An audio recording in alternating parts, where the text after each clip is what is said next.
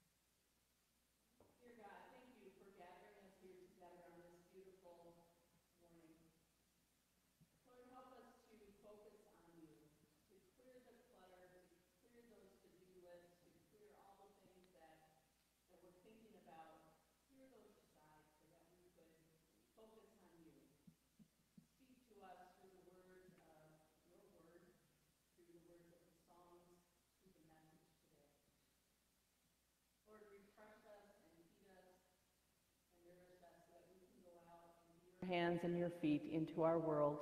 In Jesus' name we pray. Amen.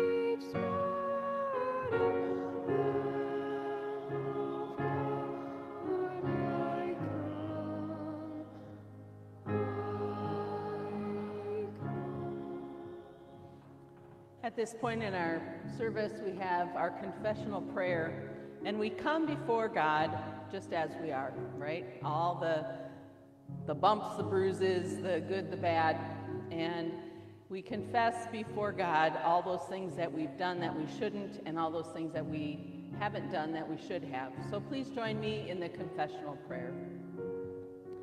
God of all creation, you are great above all. You created everything. You are our breath and life. Give us ears to hear, even when it is difficult to hear or understand you. Forgive us for not listening to ourselves, to those around us, and most importantly, to you. Help us forgive the ones we feel wronged by. Move us to be agents of change, unsatisfied with an unjust world. Remind us of your love again and again. Ignite us to be your loving and faithful presence in the world. For you are the ultimate giver of all good things. Amen. You are loved and you are forgiven. Go and live as forgiven children of God in the world.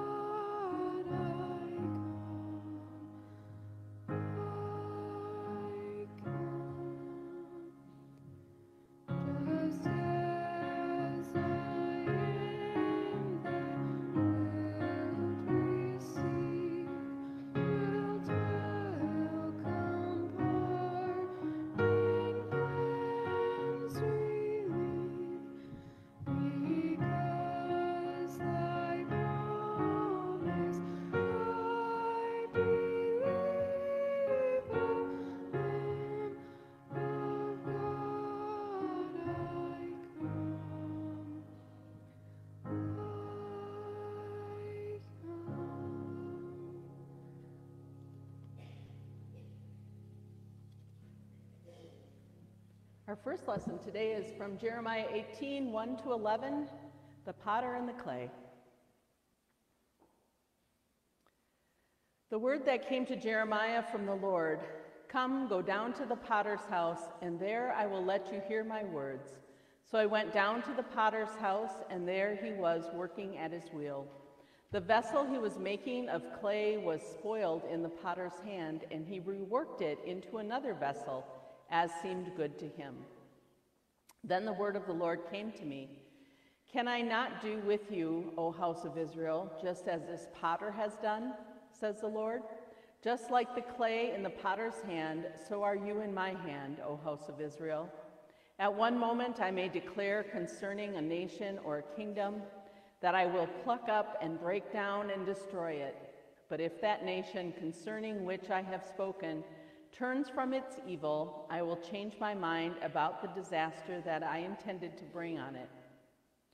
And at another moment I may declare concerning a nation or a kingdom that I will build and plant it. But if it does evil in my sight, not listening to my voice, then I will change my mind about the good that I had intended to do to it.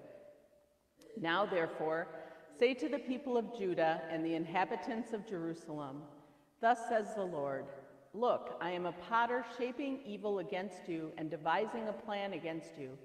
Turn now, all of you, from your evil way and amend your ways and your doings.'" The second reading is from Psalms 139, verses 1 to 6 and 13 to 18. "O Lord, you have searched me and known me.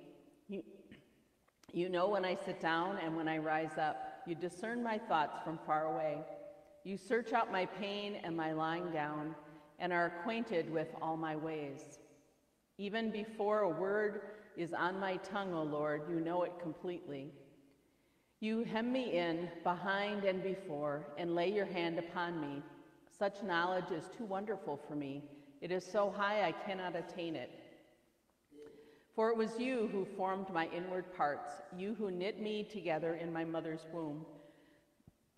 I praise you, for I am fearfully and wonderfully made. Wonderful are your works that I know very well. My name was not hidden from you when I was being made in secret, intricately woven in the depths of the earth. Your eyes beheld my unformed substance. In your book were written all the days that were formed for me, when none of them as yet existed. How weighty to me are your thoughts, O God! How vast is the sum of them! I try to count them, they are more than the sand. I come to the end, I am still with you."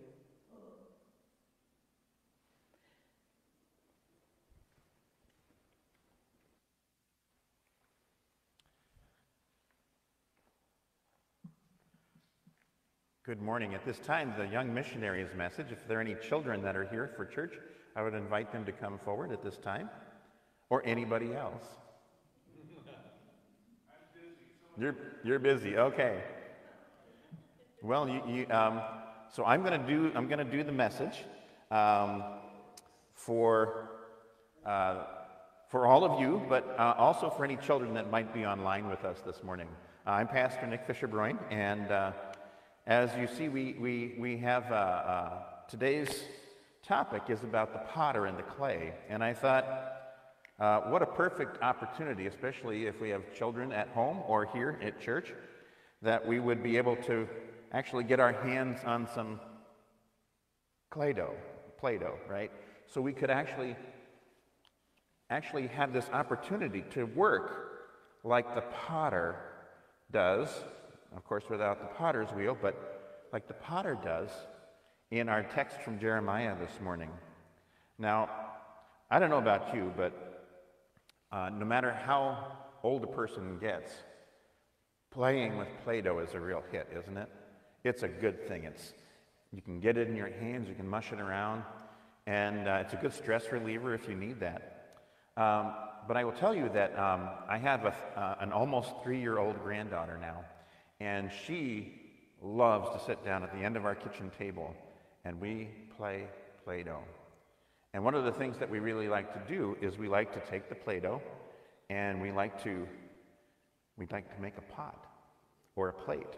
So what we do is we take that Play-Doh and we kind of flatten it out, and then we try to build up the sides just like this, so that we have kind of a little bowl or a little pot like this. And then what we do is we take Play-Doh of a different color, and we flatten them into, or we make little round balls, and then we flatten them into cookies, so that we can put cookies in the little pot that we make. So, getting our hands on things is a beautiful thing to be able to do, because in making a little pot like that with a child,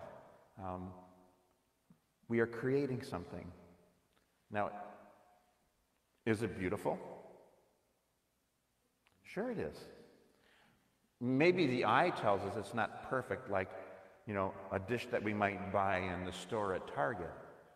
But you can see in this little pot that we've made out of Play-Doh, it's kind of lumpy. It's kind of got fingerprints in there. But these are all signs of the maker's hand. And so this gives us our chance to be a little bit like the Lord who made us, as we use our creativity and we use our imagination to make something that is beautiful in its own way, just like each of us are.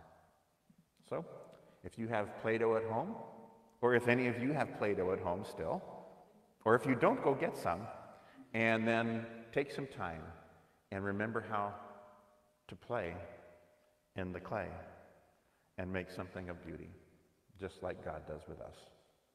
Thanks for coming up today. God makes peace within us. Let us claim it. God makes peace between us. Let us share it. The peace of God is here to stay. Thanks be to God. Share the peace. Peace be with you. Peace be with you, Nick. Peace be with you. Thank you. Peace be with you. That's peace. Peace be with you. Peace be with you. Peace be with you.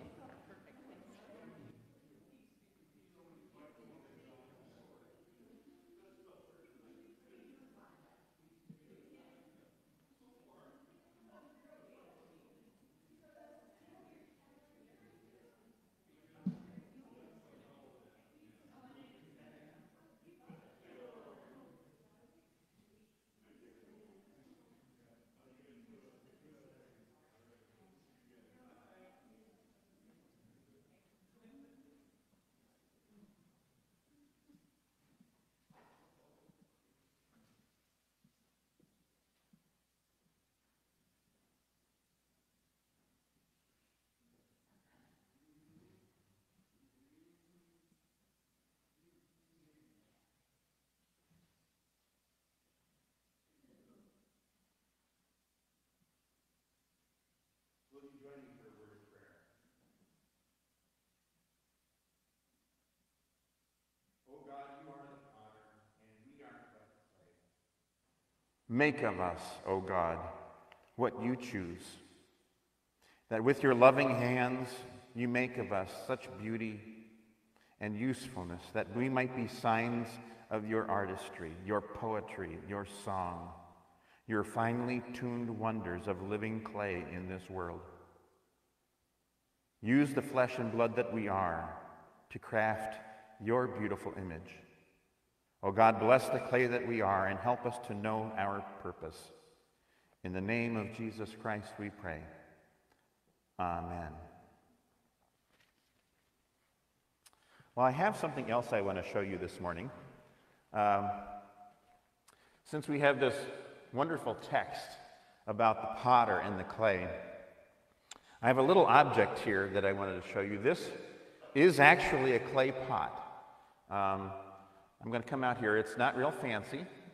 As you can see, it's kind of misshapen, isn't it? It's kind of lumpy, and it was made by my third grade hands, and I've kept it all these years. So this little pot is, like Antiques Roadshow kind of quality right here. Okay, So this thing of beauty was made by my third grade hands. Miss Stahl, our art teacher in elementary school, said we're going to try to make something out of clay. And it actually, we actually made it out of clay, not with a potter's wheel like in our text, but we got to put color on it, and then it was actually fired in a kiln, just like real pottery would be. So I have kept this little beauty all these years because it reminds me of I don't know, my third grade creativity, but it also reminds me, and especially apparent to me as I've grown older, that this in some ways represents me in some ways. I'm not as young as I used to be. I'm a little lumpier now, a little bit more misshapen. Now, that's how I feel about myself anyway. But its beauty is still in its making of it. It's still in its intrinsic quality of something being made by my childlike hands when I was just a little one. So I thought about this, this little pot and the text that we have today from Jeremiah, because I'm reminded that in Scripture, clay comes up in many places in the Bible. And I'm just going to share with you a few of those so that we can get in our minds and our imagination why it is that Jeremiah would use this image and why God would invite him to go down to a potter's house to try and grasp a message about what it means to be clay. So the first passage I want to share with you about clay that we find is really at the very beginning. It's from Genesis 2, verse 7. It says, "Then the Lord God formed man from the dust or the dirt or the clay in the ground, and breathed into his nostrils the breath of life, and the man became a living being." So I want you to imagine with me, the book of Genesis gives us two very interesting images of creation. The first part of Genesis, Genesis 1, gives us this very powerful and profound image of God the Creator, who stands kind of over the universe, larger than the universe. And it's as if God is flinging the planets and flinging the suns and flinging the galaxies into their orbits around the universe. God is as grand or grander than you could ever imagine. How many of you have paid any attention to what pictures are coming out of the James Webb Space Telescope these days? Okay, that's what we're talking about. The God who stands over all of these things, making these amazing wonders out over the universe. God standing larger than the universe. That's Genesis chapter 1. But that's not all there is about creation in Genesis, right? Because we have Genesis chapter 2 in the passage that I just read to you. So as grand as God is in Genesis 1, in Genesis 2 we have a different image of God the Creator. Literally, God who walks through the garden. And God says, "I'm kind of lonely here, and I'd like some company." And so God kneels down into the creek bed and takes God's hands and molds the clay, the dirt, into the form of a human being. And then kneels over that human being, God's face touching the clay that he has formed. And if you can imagine mouth-to-mouth resuscitation, blowing God's breath into that created piece of clay to give it life. So we have two amazing images. God who stands over the universe, flinging it into being.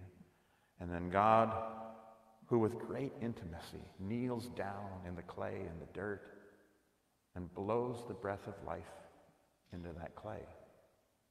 Is it any wonder that in Jeremiah, the Lord invites Jeremiah to go down to the potter's house to see the clay being made into the form that the potter makes it? It's not a surprise at all. There's another image in Scripture that I'd like to share with you, and that's from 2 Corinthians. And that is where the Apostle Paul in 2 Corinthians 4, verse 7 says this, and it's one of my favorite passages in Scripture. He says, "But we have this treasure in clay jars, so that it may be made clear that this extraordinary power belongs to God and does not come from us." So St. Paul here helps us see a distinction between who God is and who we are. You know what one of the definitions of sin is?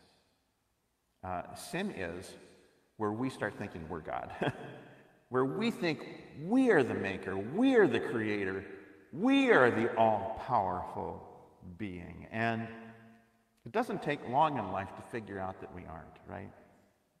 And sometimes we have to find that out the hard way. Well, Paul does us a favor here by reminding us, you know what? There is a distinction. God is God, and thank heavens we are not. We are clay. But in that clay, the clay pot, the clay jar that we are, there is beauty too. There is still a treasure too. So we don't have to be the creator because we get to be the created. And that is a treasure and a beautiful thing.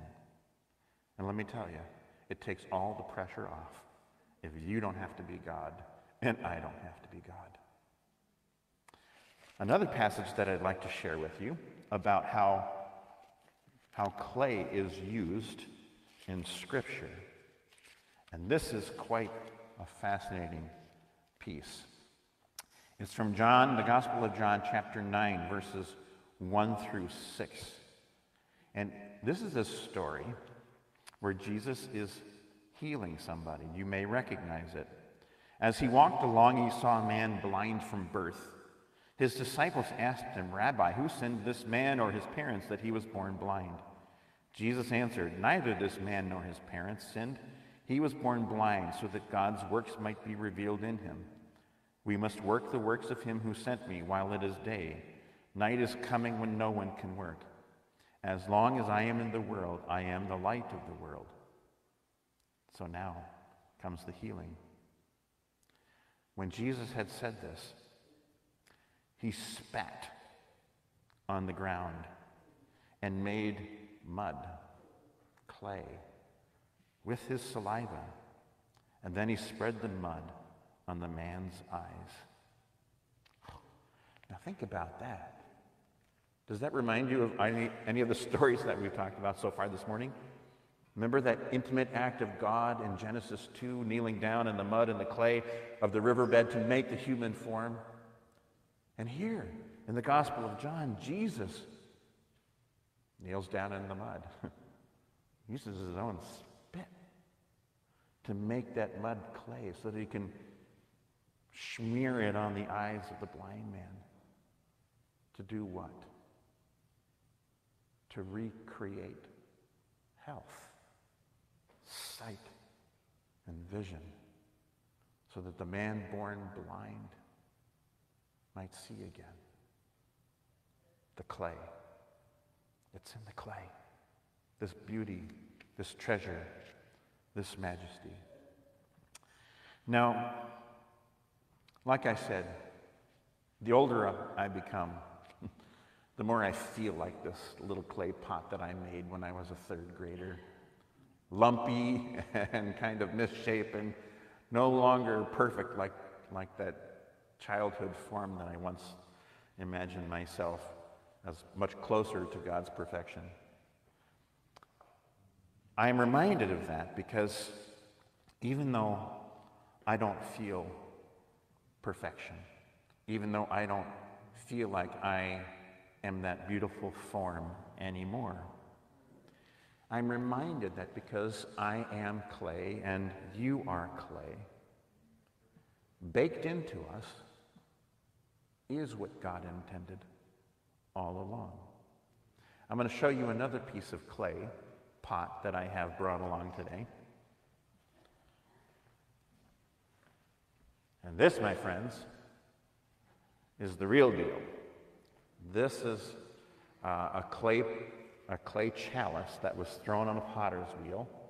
I think I got it at the Renaissance Festival many, many years ago. But I got this when I was a student in seminary, and at that point in my career, looking forward to all the years that I would be a pastor. And so over the last 35 years, when I was a pastor, frequently I had opportunity to use this as a chalice for what? For the Holy Communion. Both are vessels, aren't they? I could pour something in here. I could pour something in here, right? Even though I see myself more like this these days,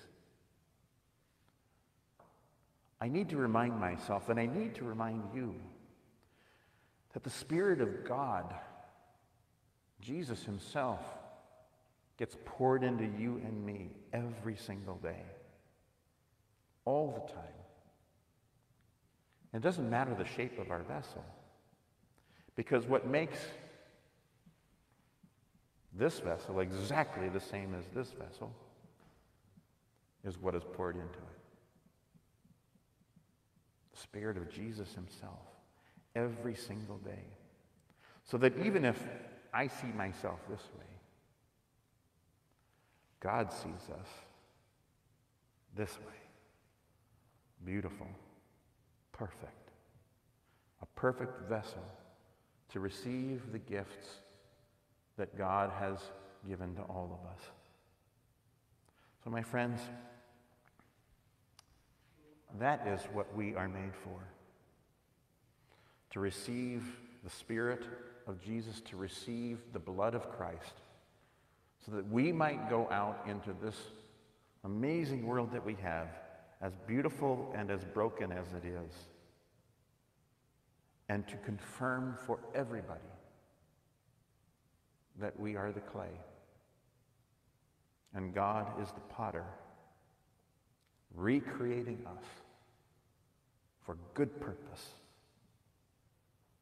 for his artistry, for God's poetry, that we might be a new song in a hurting world. May God bless you in that purpose. In the name of Christ, amen.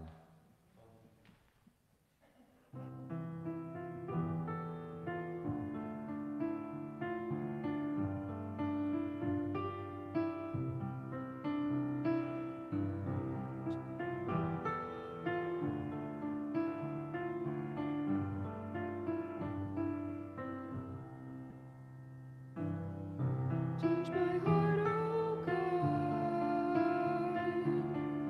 make it ever true.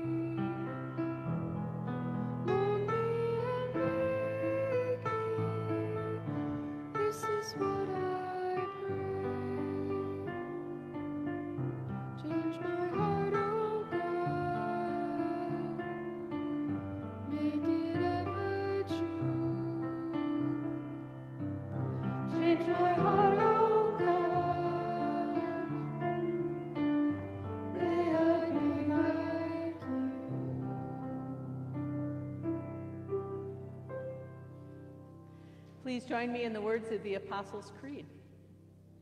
I believe in God, the Father Almighty, creator of heaven and earth. I believe in Jesus Christ, God's only Son, our Lord. He was conceived by the power of the Holy Spirit and born of the Virgin Mary.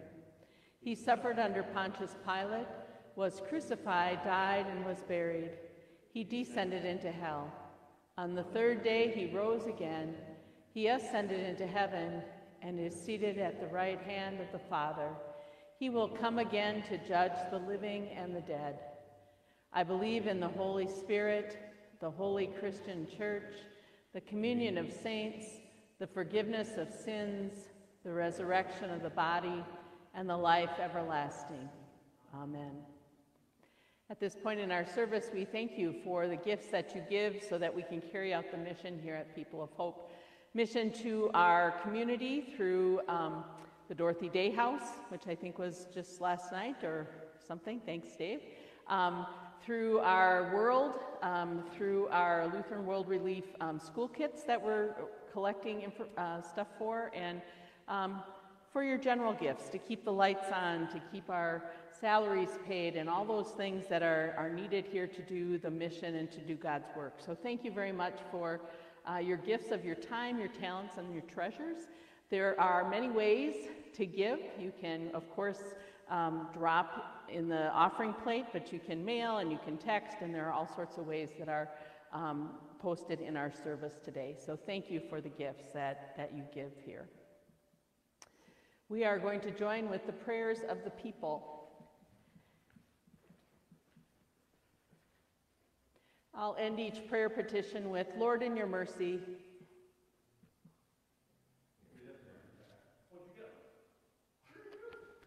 I'm on top of it, Mike. All right. Thanks for the reminder, though. All right. So I'll end each petition with, Lord, in your mercy, and if you could respond, hear our prayer. Dear God, we bring our thoughts and our prayers before you today. We're so thankful for the beautiful weather, for the coolness, for the sunshine, Lord, and for the change of seasons. And we thank you for the gorgeous weather that you've given us to enjoy the last couple days and looks to continue through this week. Lord, in your mercy. Lord, we have a prayer of thanks for Rob's stable report from his liver exams. Lord, in your mercy. And Lord, we pray for good cardiac exams this week. Lord, in your mercy. Lord, we pray for all those who have perished for our freedom. God bless them. Lord, in your mercy.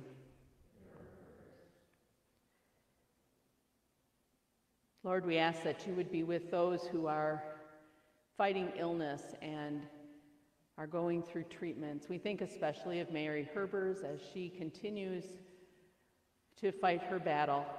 Lord, we thank you that Mary was able to come home this week and relax and heal at home. Lord, in your mercy.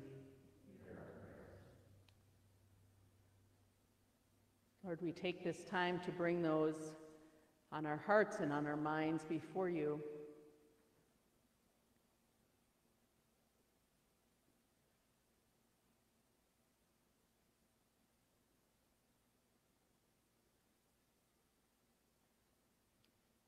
Lord, be with all those who are returning to school this week, be that teachers and staff and students. Lord, in your mercy.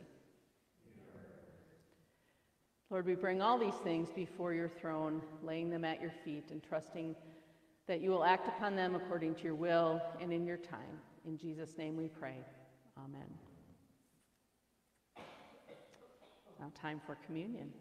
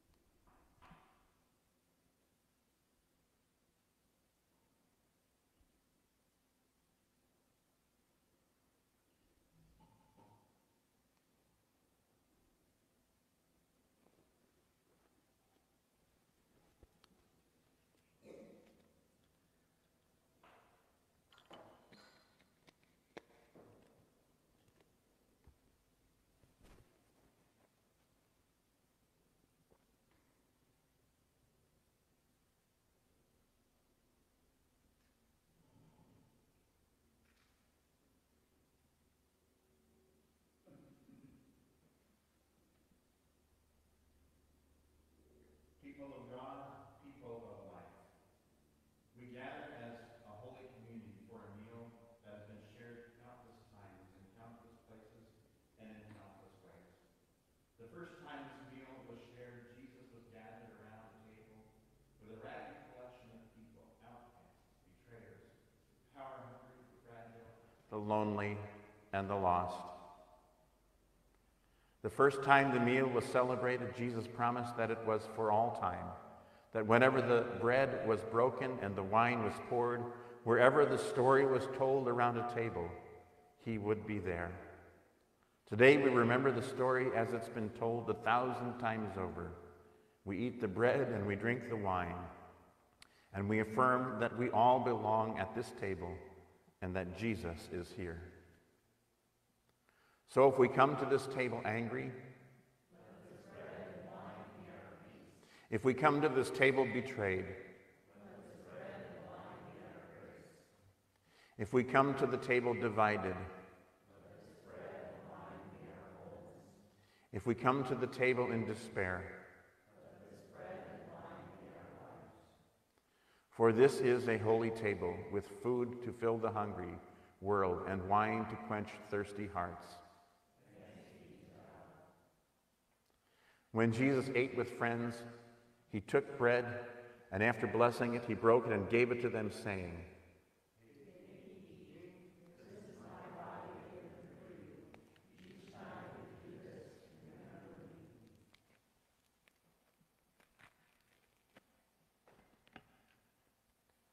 He then took the cup, and after giving thanks, passed it to his friends, saying,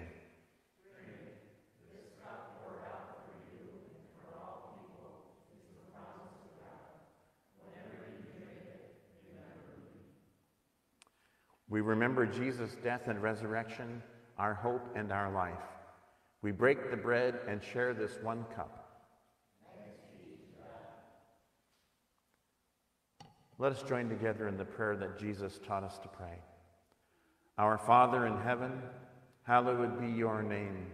Your kingdom come, your will be done, on earth as in heaven. Give us today our daily bread. Forgive us our sins, as we forgive those who sin against us. Save us from the time of trial, and deliver us from evil. For the kingdom, the power, and the glory are yours, now and forever. Amen.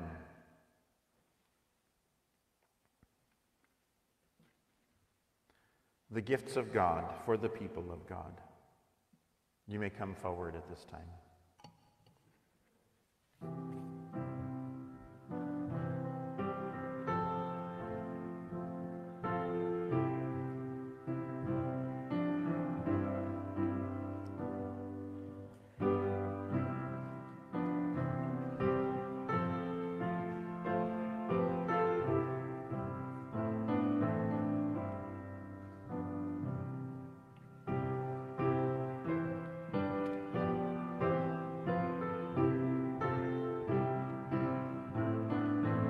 Body of Christ given for you.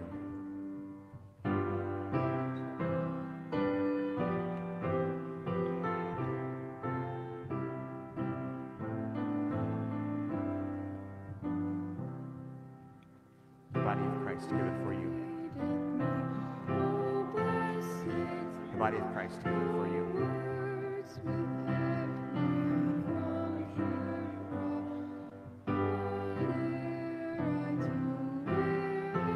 The body of Christ given for you. The body of Christ given for you.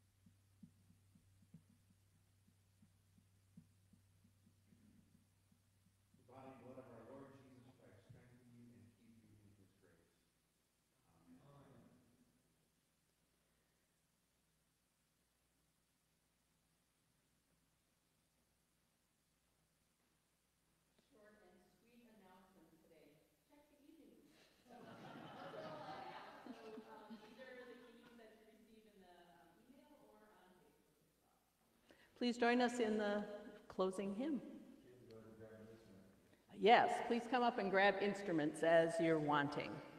Adults, kids, yay.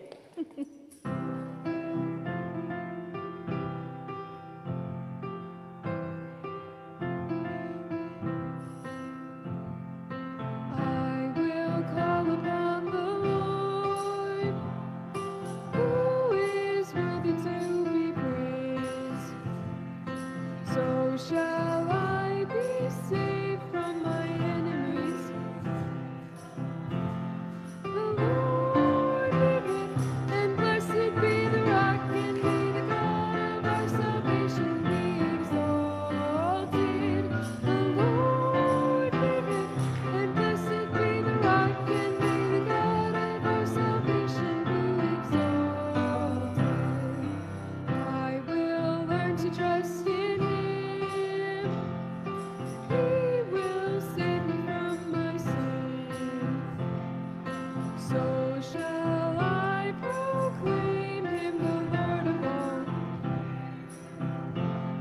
The Lord liveth, and blessed be the rock, and may the God of our salvation be exalted.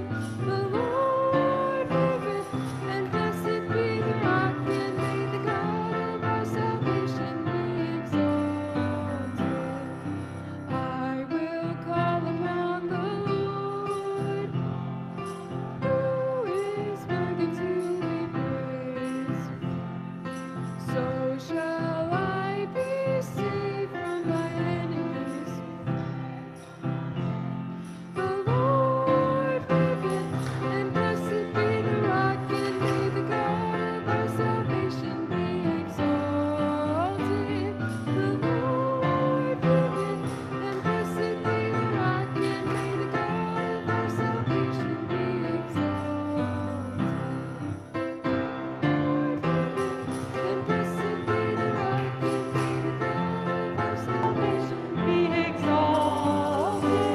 The Lord liveth, and blessed be the rock, and may the God of our salvation be exalted. Go in peace, love, and serve the Lord.